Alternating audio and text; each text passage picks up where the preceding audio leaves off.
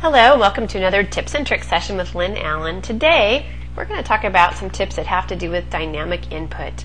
This is a relatively new feature. A lot of us have embraced it, some of us still haven't. So I just thought I'd point out some of the great advantages of using the new dynamic input. I'm going to go on the Polyline Command.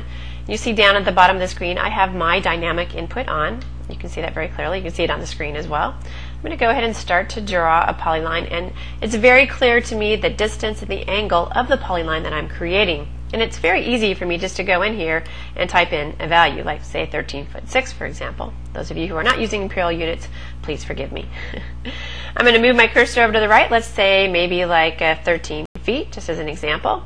Once again, very easy for me to work with. Let's say I wanted to draw at a very specific angle. There are two boxes that are illuminated. I can hit my tab key and I can jump back and forth between the two boxes. I'm going to jump over to the box that has the angle in there, and I'm going to type in 45. And you'll see that once I do that, it's locked that 45-degree angle into place. That can come in really handy. I'm sure some of you can think of some great uses of that. And now I'm ready to type in the other angle. Let's type in 6 feet.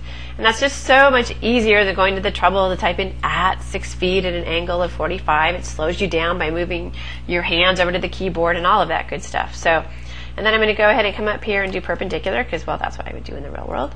And there we have our polyline. But let me show you just a little bit more. Notice if I select my polyline and I move my cursor over to any grip, how it shows me the dimensions.